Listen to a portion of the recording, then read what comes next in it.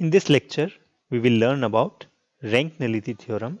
This theorem is normally defined for a matrix, say of size m by n, and it states that rank of the matrix plus the nullity of the matrix is equals to n, and that is equals to number of columns in the matrix A. Here rank is the rank of the matrix, and it is also the dimension of range space of the matrix A, which is written as dimension of range space of A. So here this calligraphic R stands for range space of matrix A, and the rank is also equals to dimension of the column space of matrix A, and nullity is the dimension of null space of the matrix A, and which is written as dimension of null space, which is denoted by calligraphic N of matrix A. And here note that by space here we mean vector space. So here we have the range space, which is a vector space, which is same as column space, and we also have null space, which is also a vector space.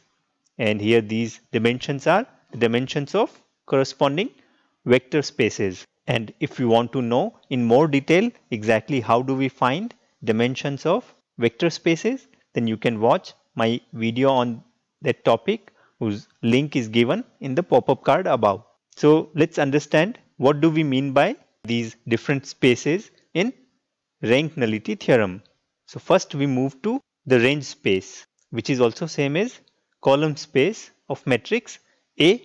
Now let's say this matrix A, which is of size m by n, is the transformation matrix for linear transformation T, which takes vectors from n dimensional space to m dimensional space. Then this linear transformation T in terms of the matrix A can be written as A into X equals to Y. Here A is the matrix of size m by n. Here X is a column vector of size n by 1, and Y is a column vector of size m by 1.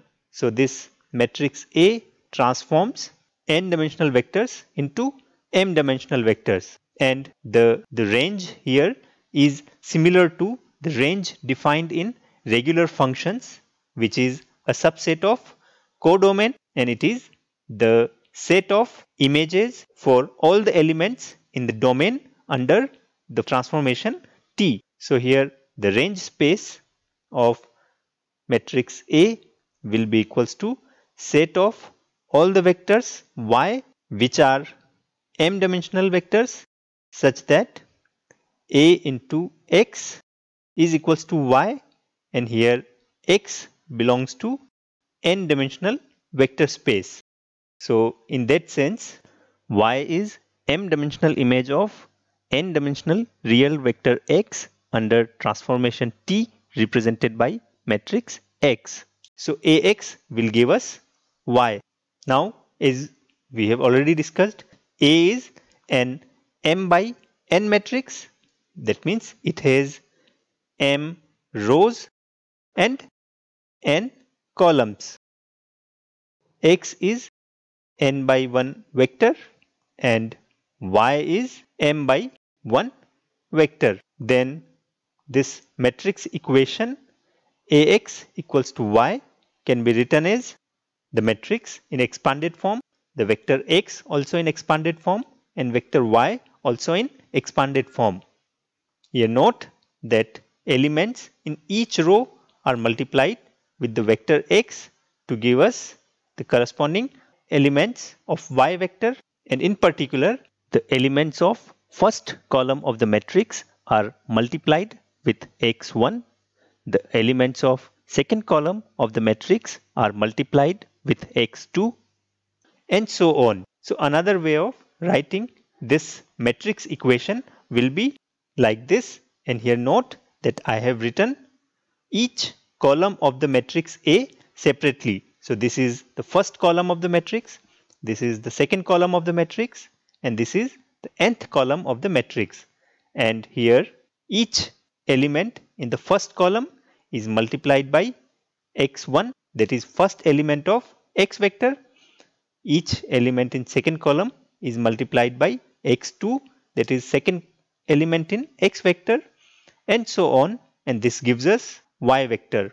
Now here, if I denote the columns by symbol c vectors, then this will be the first column vector, this one will be the second column vector, and this one will be the nth column vector, and here this x1, x2, xn all will be real numbers because vector x belongs to n dimensional real space. So each element of vector x will be a real number. So here I can write this equation as this x1 into vector c1 plus x2 into vector c2 plus dot dot dot plus xn vector cn equals to vector y. Here we see that vector y is written as linear combination of the column vectors in our matrix A. So we can say that the vector y lies in the span of these column vectors, and the vector space spanned by the column vectors of the matrix is called the column space of the matrix. So this vector y will belong to the column space of A. And we know that if rank of the matrix A is R, then the number of linearly independent columns in A will also be equals to R. And because our column space is spanned by these column vectors, and if there are R linearly independent columns in our matrix, then the dimension of the column space of A will be equals to R, because dimension of a vector space is the smallest number of linearly independent vectors in that space. And because the range space of the matrix A is same as the column space of matrix A, so dimension of range space of A will also be equals to R.